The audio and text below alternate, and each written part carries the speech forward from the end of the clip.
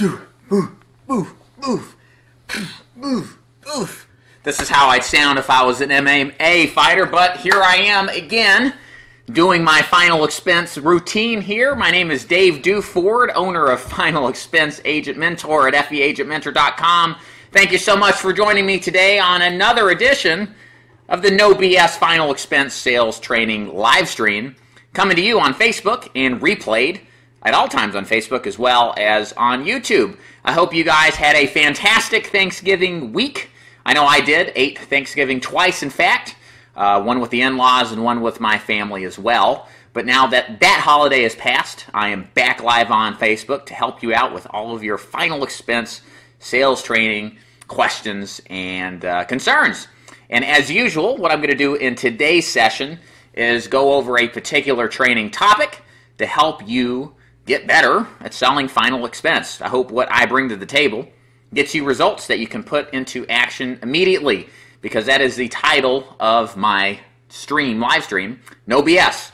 I want stuff and training for my agents and people who are just watching this video that actually works. Nothing that's fluffy or made up and untested. All I care about is getting results, and so should you.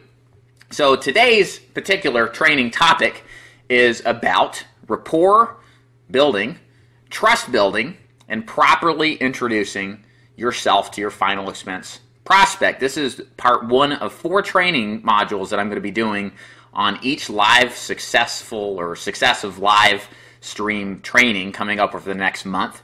So all of this corresponds with my 4-part sales training or sales presentation training that I train my agents on how to do. So the first part is essentially the opening or the beginning part of the training session, the beginning part of the presentation. And what you want to do in every sales presentation, of course, is optimize your chances of success so that if the person across the table from you indeed is a prospect who is qualified and has the ability to buy, that you get their business that same day. That is your goal on every single sales presentation and appointment that you go on. And so every sales process has a system attached to it. Anywhere that you go work, or any profession that you do, or any product that you sell, the guys at the top of the food chain, the top producers, the people who have done it successfully, not just for a short period of time, but for an ongoing period of time, have all done so because they have a system in which they follow.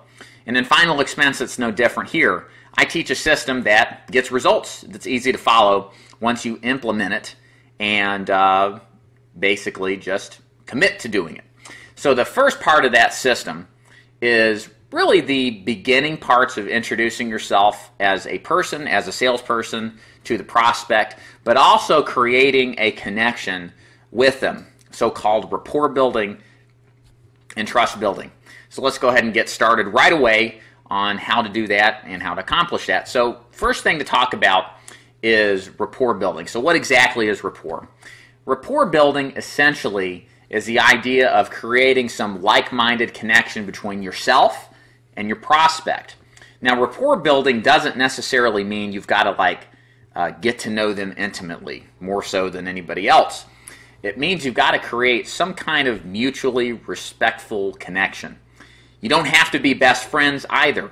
You just need to kind of have, a connection. Something more than a stranger, but maybe less than a close friend. Somewhere in between there. Pretty broad estimation there. We'll go into detail about that momentarily as to how to do that best and what I think the best way to accomplish that is. The other thing you want to do in the beginning of a sales presentation, selling final expense, is also build trust. Now, I'll get to that later as well, but trust building is really the glue that binds everything together. We sit down with our prospects and really ultimately sell ourselves, more so than the products that we sell. If you're a final expense agent, you know as well as I do that most of the people you sell to never question the actual product that you're selling. They just take what you recommend them and sign up for it. The reason is because they trust you. And that's super powerful, especially once you understand how to establish that trust, because it's because they're sold on you.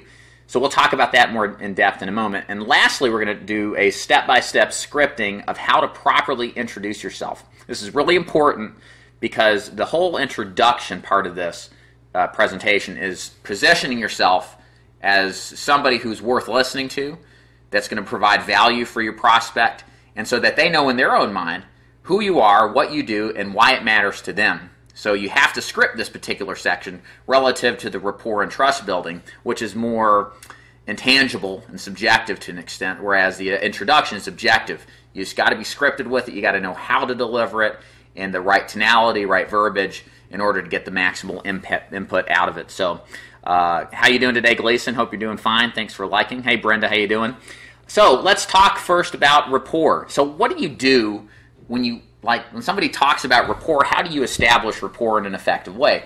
Very, very simple strategy I'm going to teach you that I learned when I was sitting in on a conference with a pretty large agency, that this was like the only thing I got out of it, and it was worth the whole thing because it took the rapport idea in a big picture and then really laser focused it into a few core things you can do to get really good results in rapport building. So in order to effectively rapport building, your goal, and this is what they taught me at the conference, your goal should just be to get them to basically laugh. Now think about that for a minute. If you can get a stranger that you just met a little while ago to laugh, what does that mean? It means that they're comfortable enough to at least open up a little bit and expose themselves in a form of, hey, thinking that you're funny and what you have to say is kind of interesting. It's enough to create the beginnings of a connection, enough to create the beginnings of rapport with the prospect. Again, visually, if you can think about somebody who's a prospect, you see me on your screen. If you see somebody that's sitting like this, lean back with their hands crossed, what does that indicate visually?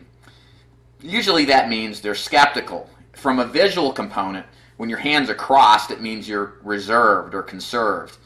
You're not open and necessarily even engaged or trusting the person that you're talking to. Now, juxtapose that with when somebody does open up, what do they do from a body language standpoint? They lean in, just like I'm doing now. They create eye contact with you. And many times they'll mirror exactly the positioning bodily that you have. So if you're leaned back and you're sitting back like this, or if you've got a leg crossed over another one like this, they'll do the same mannerisms as well. And what that means to you is that they're connected to you to some level.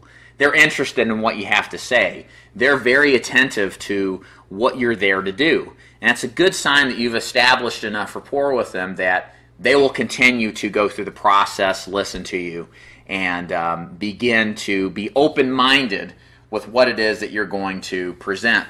So it's very powerful to pay attention to body language, because any language expert will tell you what you look like, your body language, your positioning, your tonality more than the words that you say mean a lot more than the words that are actually said. So be very cognizant of that. Watch the person for that, because you want to see those arms break. You want to see their posture to be engaged.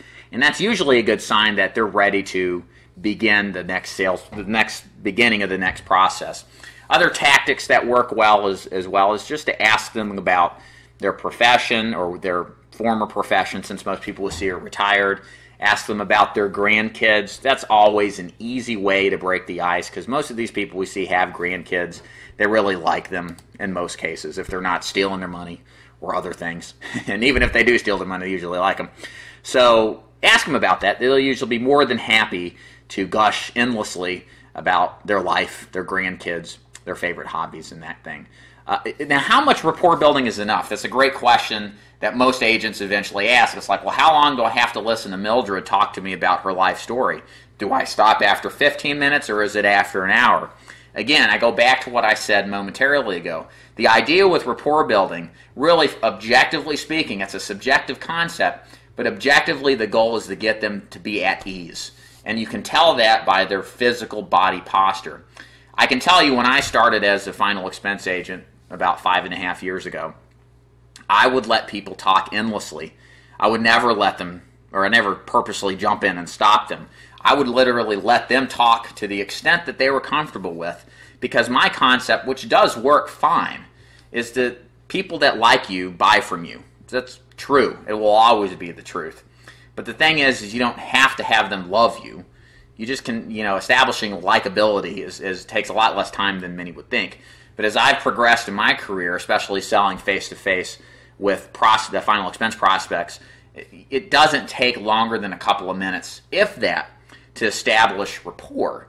Because the big thing in selling final expense is not to make the prospect become your best friend. It's to convey authority and trust that you know what you're talking about and what you're delivering to your prospect. They can obviously see that it's going to benefit them, that you know what you're talking about, you're sharp as a tack, and you've got the expertise and enthusiasm to sell what you're selling. All of that, again, subjective in a sense, combined together is what establishes the most important aspect of selling final expense, and that's establishing trust with your prospect. You must have trust. That is the glue that glues everything together in the process. Again, I would rather do business. Think about yourself for a second. I want to do business with somebody I trust, somebody that's competent, somebody that demonstrates their knowledge, somebody that is straight up with me. They may tell me something I don't want to hear, but I appreciate the fact that they're honest. Now, somebody who's wanting to be liked, like the person who thinks in an old-fashioned way about rapport, may not be necessarily trustworthy, but they may be kind of interesting or entertaining, but would you trust your money with them? To me, that's everything in this business, and I have morphed or devolved, depending on how you look at it. I think it's a evolution of how you look at the sales process. And how you doing today, Bo? You've got to be able to establish trust. And the good thing is, again, it doesn't take a lot to establish trust, because with trust, as well as rapport to a certain extent, it's not something you do in like the first 5 minutes of the sales call. You establish this thing over the period or the course of the sales presentation. You get their guard down in a positive, mutually beneficial way, and you use the sales presentation to establish and reinforce yourself as the expert, because you can demonstrate knowledge about health conditions, prescriptions. You can clearly and cognizantly describe the differences and options out there. You know what they see on TV. You know that what they see in their junk mail, and you can show them the difference on what one product does over another. That stuff, it doesn't necessarily register in the mind of the prospect that this guy's trustworthy necessarily, but it's kind of this ethereal, intangible thing that develops better over time, so that your prospect's like, wow, this guy knows what he's talking about, which really translates to, this guy is somebody I want to do business with, if they're actually a person who's a buyer and is predisposed to wanting what we're selling. So we've talked about rapport, the importance of at least getting their guard down, getting them to be comfortable in the right mindset to listen to what it is that you're offering to potentially help them out. We've also talked about trust building. Again, trust building is very, very important, really not as a one-time activity, but as a reinforcement mechanism to drive them closer to you, because they sense from a gut level that you know what you're doing, and they trust you and what you're there to do. The third thing you have to do that's not as intangible as the rest of these is to properly introduce yourself before you really get into the thick of your sales presentation. So what exactly is an introduction? So an introduction is the ability to state who you are. This is the formula or the framework. It's a statement of who you are, what you do, a little bit about your background to kind of validate what you do, and a positioning statement that tells you why they should do business with them, or why other people do business with them. I say why other people do business with them because, or why other people do business with you, because it's a peer, third-party kind of validation method. It's not saying you got to do business with me because I said so. It's like people like you do business with me because of X, Y, and Z. So if they're that prospect and they hear the kind of things you're saying and can relate to that, then in a way it says, I'm like that too. I kind of fit the kind of person that would do business with them. So it's a very important strategy. So let me take you through a sample introduction statement. You can say the introduction statement before the rapport building or after the rapport building. I move it back and forth. I'll even say it after I pre-qualify to a certain extent, but I always make sure to state the introduction because in a scripted fashion, because it's so important to get in their heads who you are and why you're there and why it matters to them, because 90% of the stuff that's said in any sales presentation is always forgotten within the next 24 hours.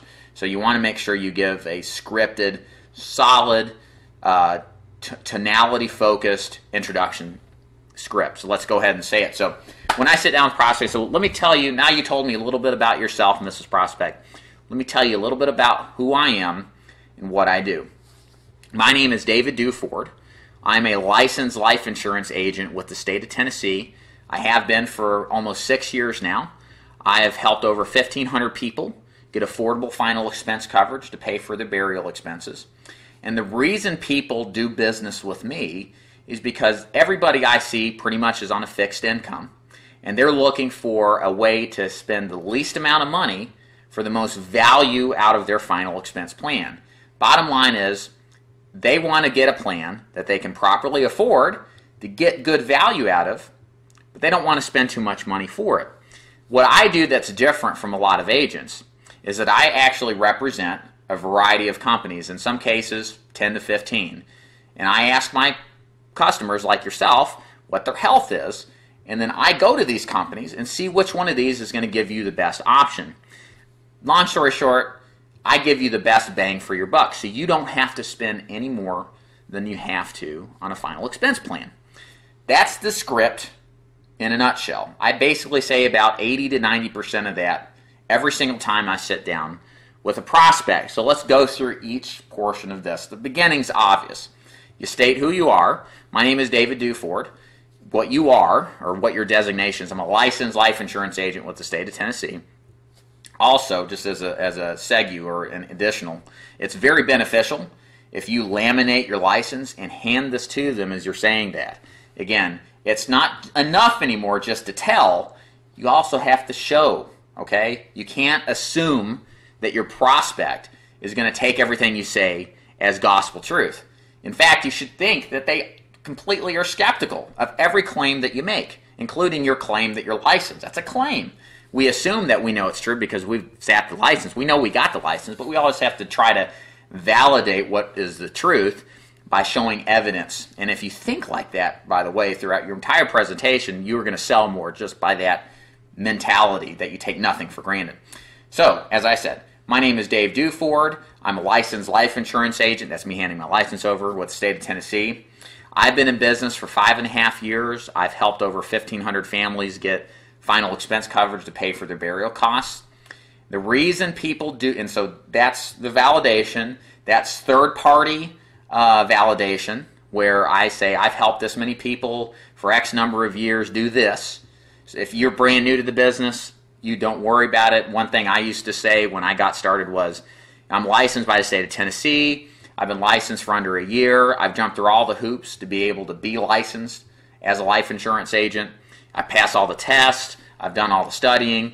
That kind of stuff still is a statement of proof or credibility, again, which will, in many cases, is good enough anyway. You don't have to have 1,000 people to have anybody regard you as an expert or not. You just have to make some sort of claim and then back it up to some extent. So the last part is the most important. This is the unique selling proposition. The reason people do business with me is because most people I see are on a fixed income and only have so much a month that they can afford. And many companies only sell one company or only one product. The way that I'm different and the way that I can help people like yourself out is I go out with the 5, 10, whatever amount of companies you have, and I shop around to try to find the best price and the best coverage. And so the goal is for you and my clients is I can, in many cases, get them better quality coverage at a much better price than what they'd find on TV or through the mail or through another agent. So that whole script there, if you're an independent agent, and that's what I'm assuming, you may be not, and you may have to alter that, but if you're an independent agent, by the way, I hope you are, because that's the best way to be successful in this business. If you're an independent agent and you open up the script like that, you're positioning who you are, and if you think about what the prospect is listening to, if there's somebody that in the back of their mind has been thinking about buying burial insurance for a long time, when they hear you talk about, I deal with people who are on fixed incomes, I deal with people who don't have all the money in the world, and I deal with people who, are looking for the best value of coverage. These people who are buyers are thinking about that. They're like, I don't know if I got the money. I don't know if this is really right for me. I don't want a 2-year waiting period. I heard that Colonial Penn has a 2-year waiting period policy. I don't want that. This is all the objections swirling in the back of their head that have yet to be verbalized yet. And so what happens is when you say that positioning statement and you make sure to hit all those potential objections, it's a powerful statement of benefit to the client so they know who you are, what you do, and just like I said, why it matters to the prospect. And once you make that statement, the way you know you're doing it right is the person's like, yeah, oh yeah, that's me, I'm on a fixed income. And they kind of are following you along verbally or via body language that they agree with your statements. So that's me, because personally I hear that all the time. And you will too when you start saying this stuff. It's like, yeah, that's me, I'm on disability, I make $1,000 a month. I don't have a money tree out back. And they'll say stuff like that, or yeah, I've got health problems, and blah, blah, blah. I've seen that thing. So, that kind of stuff makes a huge impact on getting connected with them, which is funny because those statements of benefit connect the client like rapport building does, or like trust building, because it really is rapport building and trust building. And that's kind of like where, in a sense, where I want to start to conclude this particular training. At the end of the day, if there's one part of the sales presentation and final expense that's somewhat intangible, it's the beginning, with the exception of the introduction. And the key thing with rapport and trust building is that it's not a part of the whole as much as that it is a part of the whole, meaning that the rapport building and trust building is always either increasing or rapidly decreasing because you said something that turned them off, or you start saying things that build that level of trust and rapport up. So the key factor here that I would suggest to somebody as a personal producing agent like myself has been for a long time is just try to focus in the beginning to get your client at ease, really get good at scripting out your introductory statement. And remember, the true trust building and rapport building is built when you demonstrate your knowledge on their health, their medication history, being sensitive to the concerns that they have like budget and quality of coverage, and really building the case as to why they should do business with you versus all the other options that are out there. So what I'm going to do now is go ahead and check my Facebook page out here, see if anybody's had any particular comments or questions. I want to thank you guys so much for attending this week's training session. So just give me a second while I pull this up on my screen here. Let's see. Just like the book says. Yes, that's right. I am the author, by the way. How you doing today, Tony? A lot of what I say probably came out very similar to what the book says because a lot of the book itself was verbally dictated in. Nice way. I talk better than I write. And if you haven't noticed on this quite long video, I can talk a lot about something for a very long time, which is useful when you're trying to write some sort of book that encapsulates the training that I'm teaching now. By the way, that book is the official guide to selling final expense insurance. If you're interested, you can go to my website, feagentmentor.com, or you can go to Amazon and put in final expense book. You'll see it there. If you like it, buy it. If you're in this business, you're brand new, it's very useful and I think helpful. Let's see here. Thank you, Nathan. Hope you're doing well today. Appreciate your kind words, sir.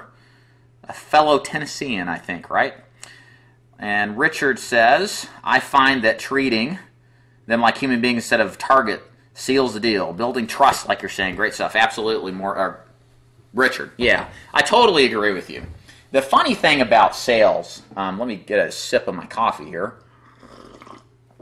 I'm on my third or fourth large cup today. Can't go without it. One thing I'll say kind of is just some commentary. I've always thought, I had this problem when I first started in sales, is that Hollywood, just like it glorifies and personifies the extremities of life or culture. It does the same thing with sales. If you guys can think of Boiler Room, or you can think of even Glengarry Glen Ross. If you haven't watched these are really good videos to watch. Great movies to watch. Those are the first two that come to mind. I've not seen Wolf of Wall Street, but that guy is crazy as well. But if you think of Glengarry and you think of the salespeople in there and how much of schmucks they were, how they manipulated and lied with their pitch, and even the Boiler Room approach, Hollywood personifies salespeople as schmucks, as snakes in the grass, as people that are only interested in themselves and not enhancing the livelihoods or the values of their customers. And when you get into sales, and that kind of personification of sales makes this profession look bad. And just like any industry, any profession, there's bad salespeople for sure that fit that mold perfectly. Of course, that's what Hollywood wants to talk about. They don't want to talk about the guy who is passionate about helping his clients and will do what it takes to help them improve their lives. You know, I don't know how much sex appeal and how many movie tickets you could sell talking about the life insurance evangelist that gets a death benefit paid for a surviving widow. You know, I don't know if there's much interest in that in a movie. But hopefully you get the idea of what I'm saying, is that the real reality of sales, if you could just boil it down, is that you're making a human connection with somebody that needs help. And if they can be helped, you help them. You get them a plan that solves a problem they already have before you arrived. If you can't help them, you leave and you go to the next one. You go to the next sales call. I just got off a sales conversation, or one of our agency conference calls, with a guy that writes $20,000 a month in business through my agency. His name's Wade. He's out of Kentucky. It's exactly what he said. He says, we walk into these sales presentations and we think and have the mindset that we're going to help these people, but we have this mindset that our goal is to do no harm either. And if by helping them means that we don't actually sell anything, then so be it.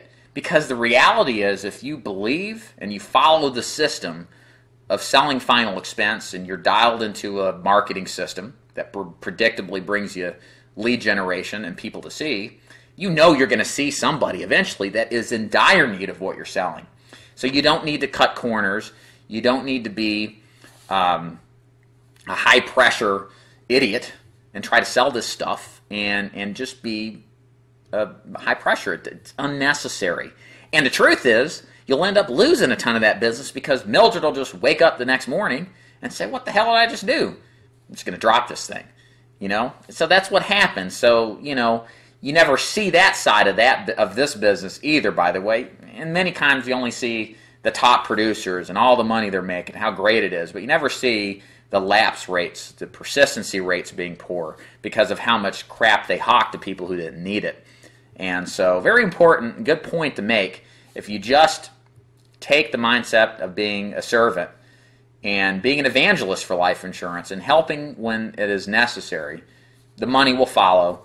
You'll do well. You'll help a lot of people where other people will not help. And I promise, when you get your first death claim, as all agents will relate, that's when you realize how much impact you have on people's life and how much you can help them. And that's definitely the case. So moving on here, let's talk, let's see. Brenda, how you doing today, Brenda?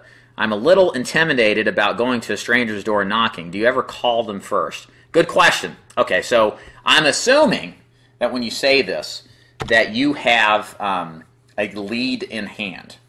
So you may be cold. If you want to jump in and make a comment to clarify, feel free to. If you're cold calling, let me know. I'm going to start by explaining what do you do with a lead in hand, and then what you can do if you've got a cold call scenario, because there are two different important scenarios here. So if you've got a lead, here's the mindset you have to have when you're prospecting your leads. The mindset you must have is that they solicited you. This is so important to understand. They are soliciting you when they send that card in. Now, what do I mean by that? When I say they're soliciting you, first of all, these people that you're seeing that send a card in or request something over the phone, I promise you, they get these solicitations every single week, if not every other week. They've actually sent multiple cards in throughout their entire career. I know, or their entire life. I know because 5.5 years, I see people I sold 5 years ago. Okay? The fact is, the bottom line is that they're soliciting you, and so at the end of the day, you have to think like that they're the ones requesting the information. You're just doing your job, delivering the information they requested.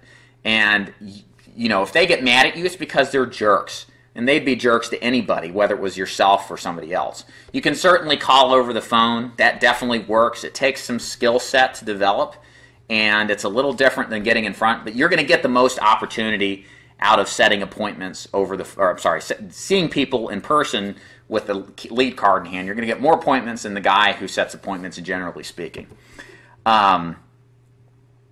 Okay.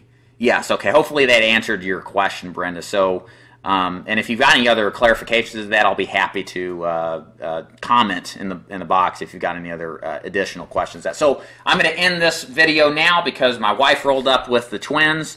Momentarily, they're going to be walking up the stairs screaming like crazy, and this video will get very, well, maybe entertaining even more so, or at all. I don't know, but it's over now, so thank you so much for attending this week's No BS Final Expense Sales Training session. I will be back next Friday at 12. We're going to talk about point 2 in the conversation, which is the pre-qualifying and fact-finding part of the presentation. This is the most important part of the sales training process, this part 2 that's coming up on Friday.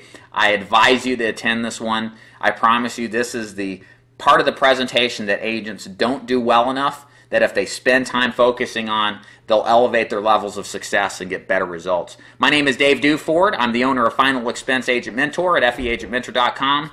Guys, have a great weekend. Thanks.